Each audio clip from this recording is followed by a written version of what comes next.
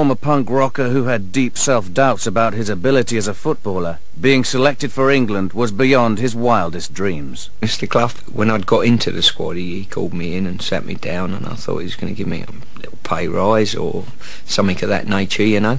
And he sat me down and said, so you're in the England squad? I said, that's right, Governor, yeah. He said, do you think you're good enough? I said, to be honest with you, I don't know. He went, no. He said, I don't, you know, now get out.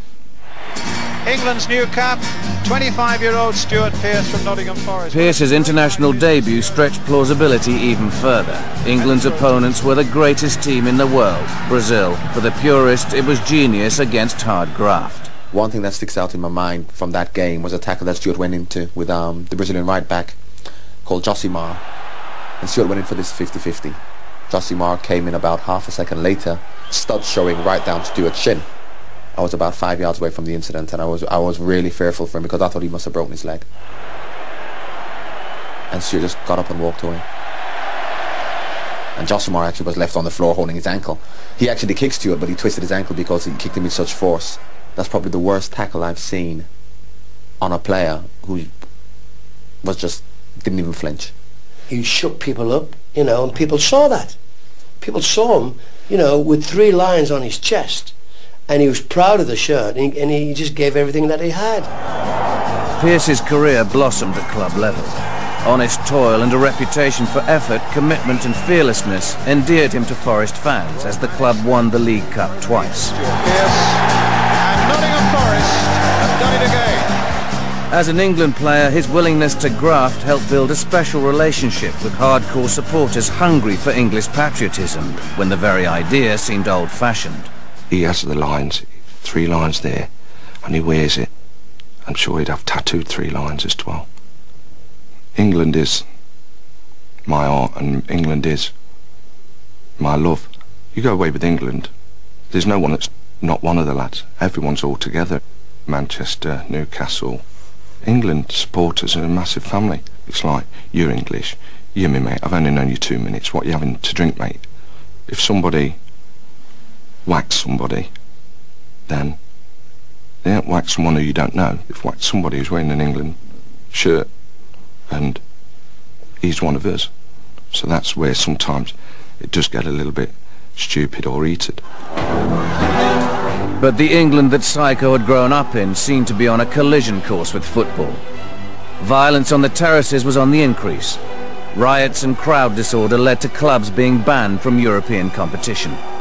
England's reputation was tarnished, and its status as a leading international team was under threat. The pressure was on to get tough with hooligans. Any time you get trouble with English fans overseas, then we feel it's a blot on the fair name of our country. Any player that works hard at their profession, and the World Cup comes around once every 4 years, and the European Championships once every 4 years, if you miss one, you might never ever play in another one. We had the scenario that we might be kicked out of Europe at international level. And it got very close to that, I have to tell you. It was that far away, I can tell you. I mean, that far away.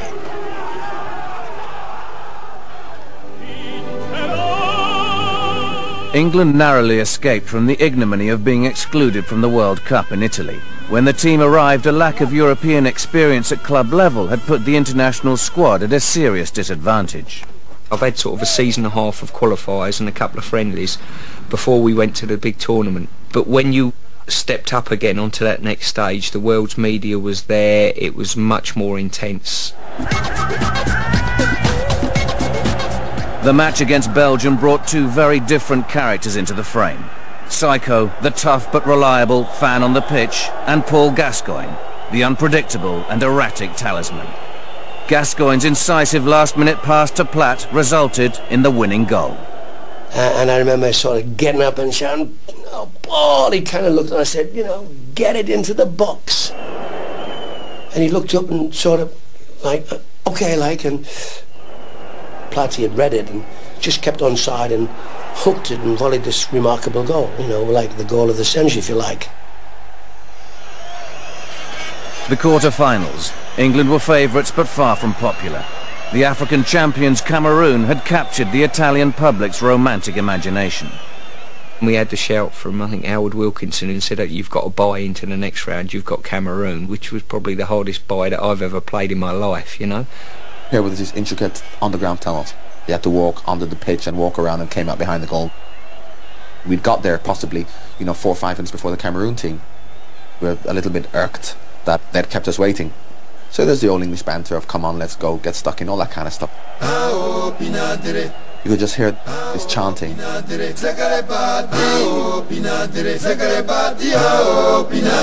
The captains chirped up with a little song. All the rest of the squad have chirped in with a chorus. And that's gone on right the way round under the pitch, and we thought, hang on, what's going on here, you know what I mean? But if it got them up for the game, brilliant.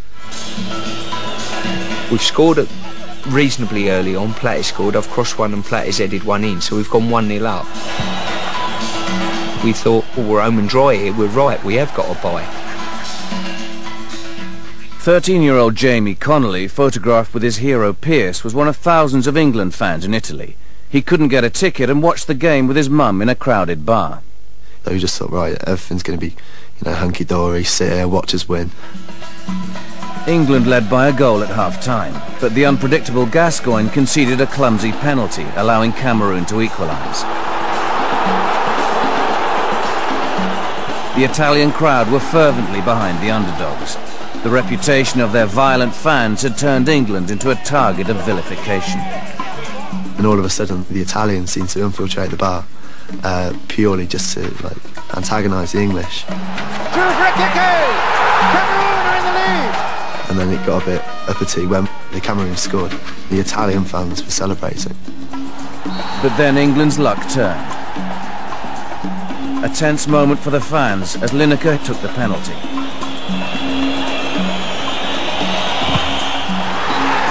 Two all, and the game went to extra time.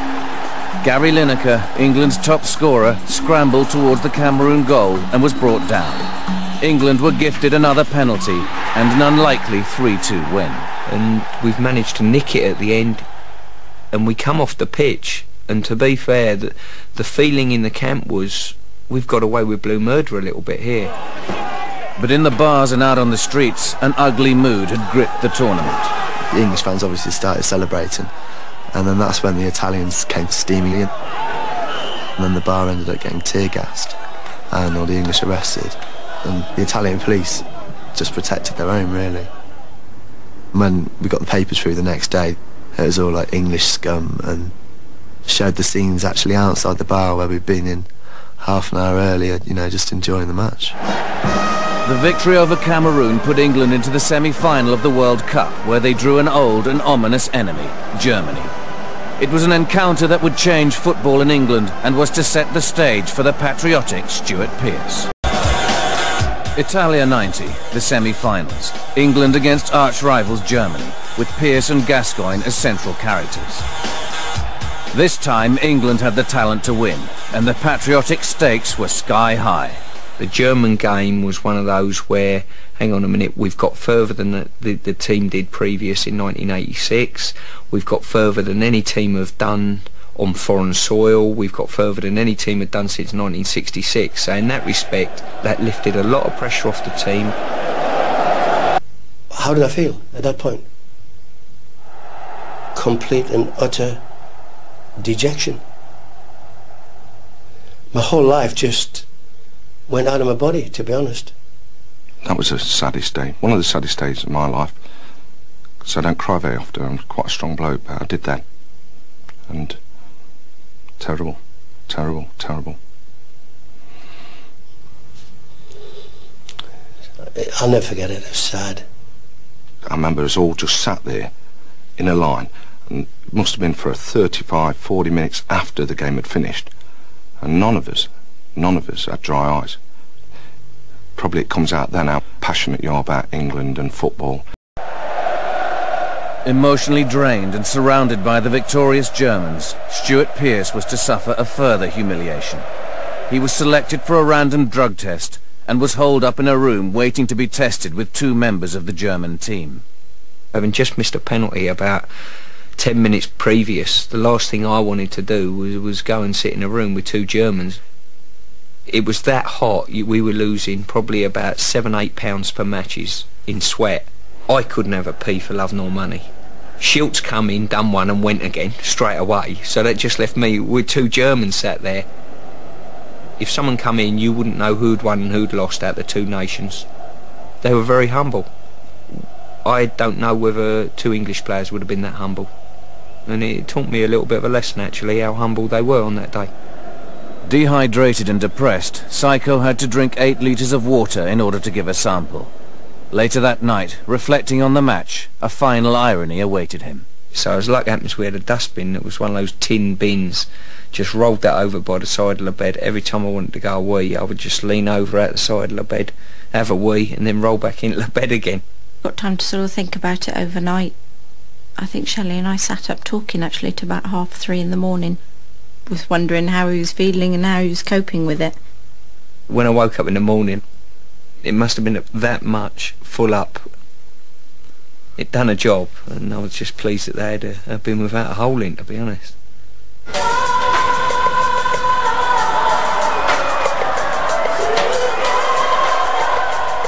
Italia 90 changed the image of football.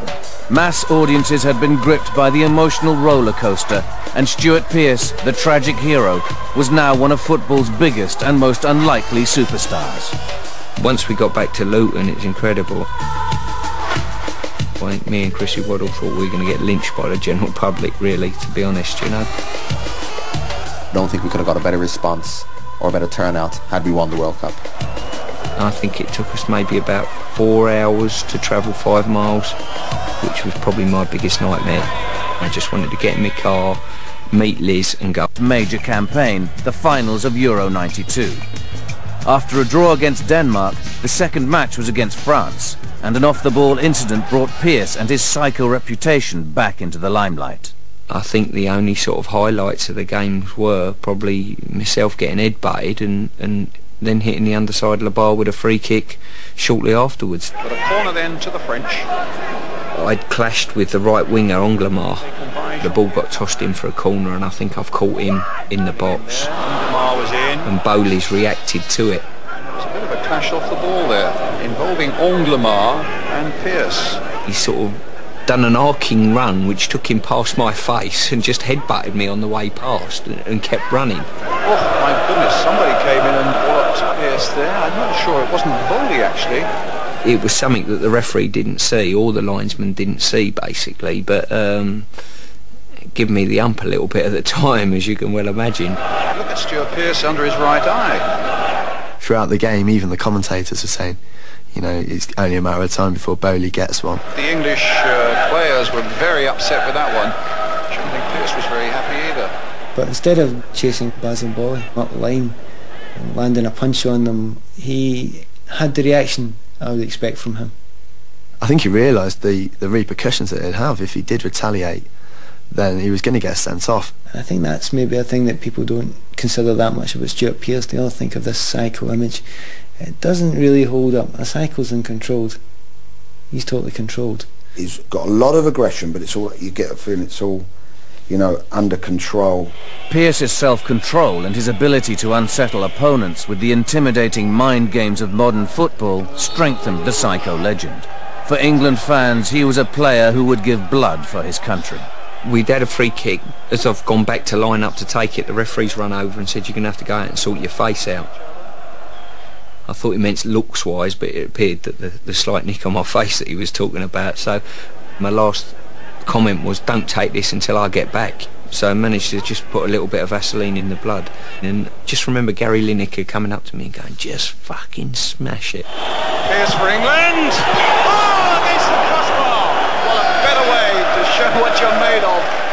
I was not in close quarters with Bowley, who was playing at the other end of the pitch. I was in close quarters with Anglemar, who's an out-and-out sort of winger. So I still had a job to do with him. Anglemar, in goes Pearce, knocks it in quickly. I thought it would further help my performance if I put the blood coming down my face straight on his doorstep and said, you've done that, I'm going to sort you out for doing it. which he said, no, not me, someone else. And it just, a little bit of psychology, basically. It helps my game. If I can sow a seed in his mind that he's thinking, shit, he's mad with me, he thinks I've headbutted him. You need all the help you can get on a football pitch, and these are little, you know, one-to-one sort of little mind games, maybe, you know. Despite the bloody mind games, England only drew with France, and in the next match found themselves neck and neck with Sweden and desperate to stay in the tournament. Taylor made the momentous and controversial decision to substitute Gary Lineker. In the furore, the captain's armband was passed to Stuart Pearce. Obviously I jumped at, you know, it's a massive honour to be asked to captain your country. Probably the biggest honour that's been bestowed on me in my professional career. Beaten by Sweden, Taylor's England came home to ritual humiliation. In 1994, England failed to qualify for the World Cup, and Graham Taylor was sacked. Wholesale changes were required, and the future of several players, including Pearce, hung in the balance. One man stood out as the saviour of England, the gregarious Terry Venables. When I took over, my first phone call to Stuart Pearce was to tell him, you know, I was going to look at Graham Lasso at left back in that position, and I wanted to know what he felt. The phone call was for me to butt in at that time and say, OK, fine, you know, I was going to call it a day anyway. He did well, Graham Lasso, straight off. But Stuart stayed in there, and this is what you always say to players, you never know.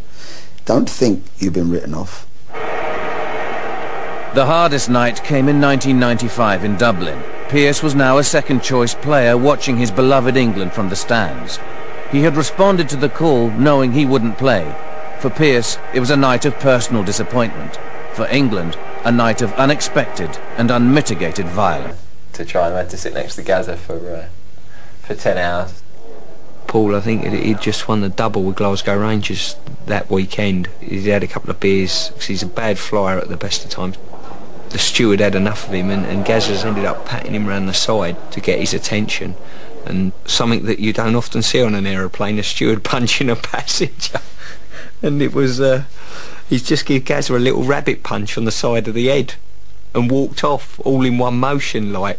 And then he got hold of the pilot, and the pilot had to say, you know, look, you've got to calm down, son. They were going to do a stopover in Moscow to throw him off, and Gazza's bottom lip started going again, and turned round to us and said, he's going to throw me off in Russia, he's going to throw me off in Russia. It's probably one of the funniest things I've ever seen, to be fair. But Gascoigne's problems were just beginning. England won in China, but victory was unconvincing, and the press were hovering for a story. Gazza duly obliged. Terry had said, right, yous have done the job, lads, yous can have a beer tonight. It was Gazza's birthday. I'd been advised not to go out that evening. And I thank the person who advised me. I'm not going to say who he is. I said, I'm not going out tonight. And he said, why not? I said, it just ain't worth it. I said, the boys would go out, they'd be stood all around, everyone knows who you are. In my experience, he said, when some of the lads go for a drink, you'd think they'd never had a drink before in their lives. Tonight in Hong Kong, nightclubbers were finding out what some of England's footballers do on a night off. I went along with him as part of the as a member of the staff, just to make sure that everything was okay. They'd decided to go on this chair, and then they'd had a cocktail. They started ripping each other's shirts. You tried to stop them from doing, but young lads are young lads. People had cameras in there and they're taking photos of them. The press salivated over another football scandal, and as Euro 96 neared, England's reputation had taken another battering. This absolutely just fell in their lap, to be honest. We had pictures of the boys in dentist chairs and God knows what else, which I looked at it and it tickled me, to be honest.